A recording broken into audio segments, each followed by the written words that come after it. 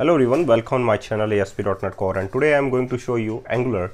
Actually, ASP.NET Core Web API as a backend I will use, and the front end I'm going to use as a Angular. So just a brief introduction how to use Bootstrap in Angular.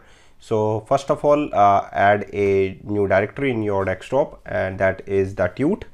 And after that, just run your command, that is cd and the path where your directory exists, there is.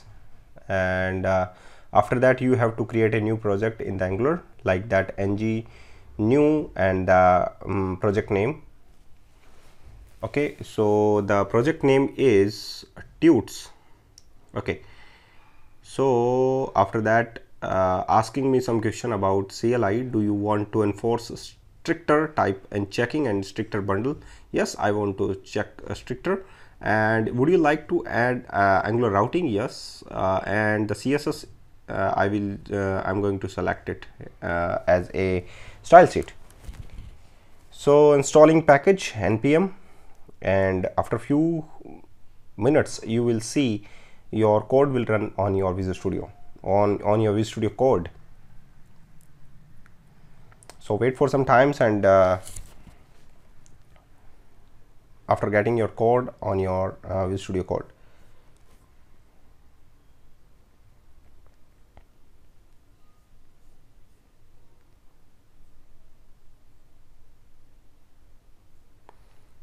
So it's taking time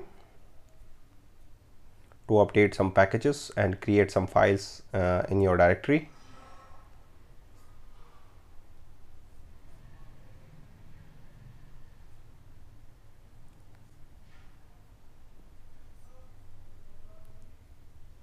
So installing packages.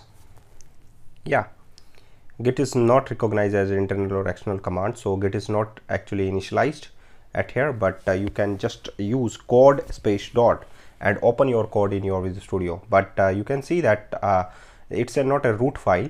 So first of all, enter into the root file, that is tuts, and after that you can use code space dot.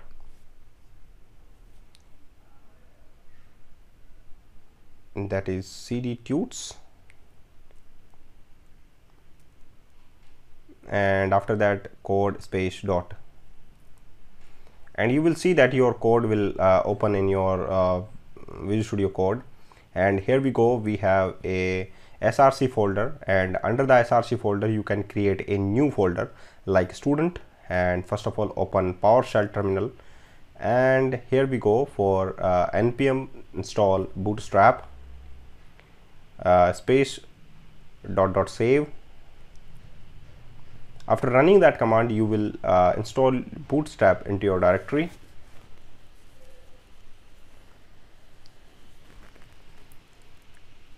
Load extensions, refresh packages.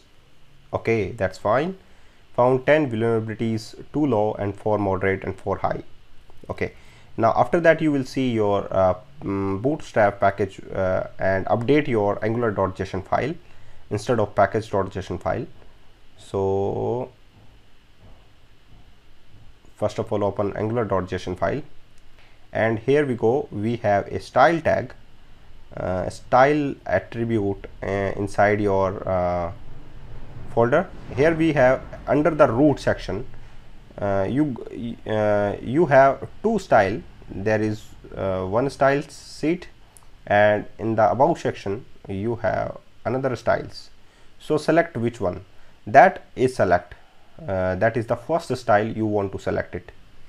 Okay, and here we go for add bootstrap path where your bootstrap installed. So node underscore module, and under the node modules we have a bootstrap folder.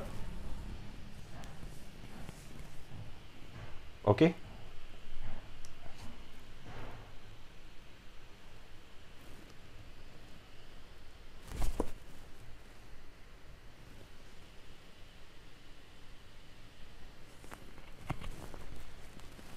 under the bootstrap you will see another folder, that is dist.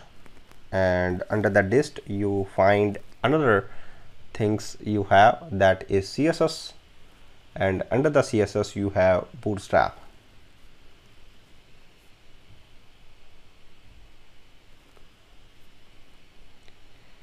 So the file is bootstrap.css.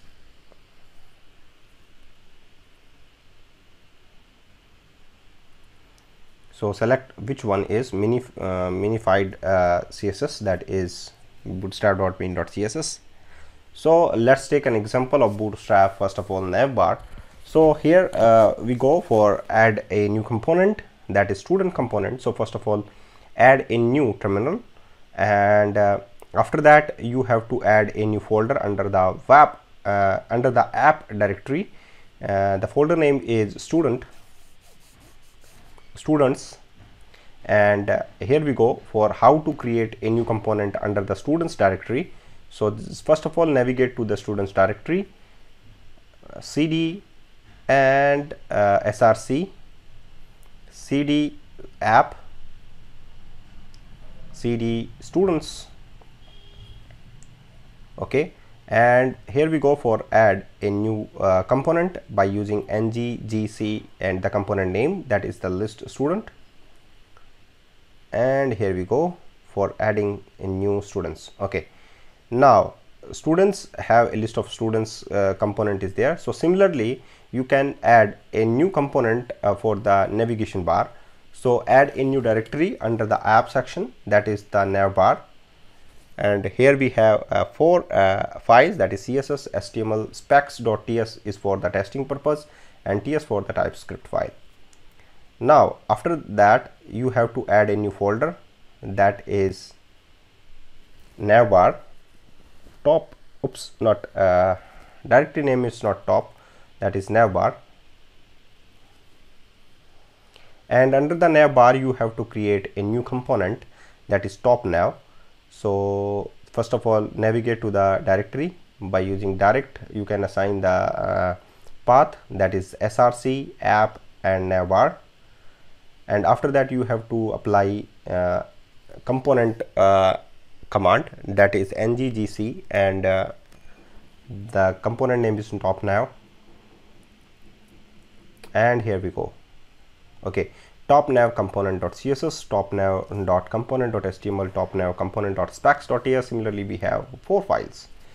Now after that you have you can see your app.component.html file have some text, so just remove it, and your top navigation selector just copy and paste into your app component.html file, and in the top nav component.html file you have to add some navigation.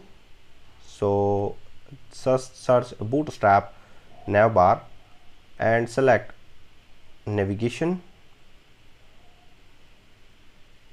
and which one is select. Okay, that's fine, it's a simple navigation bar, so select it and paste it here. Okay, that's fine. Now after that you have to run your project as well, and you will see your navigation bar will correctly shown under your browser. So thank you guys for watching this video, and keep watching all other videos which is related to ASP.NET Core and Angular series. Thank you very much for watching.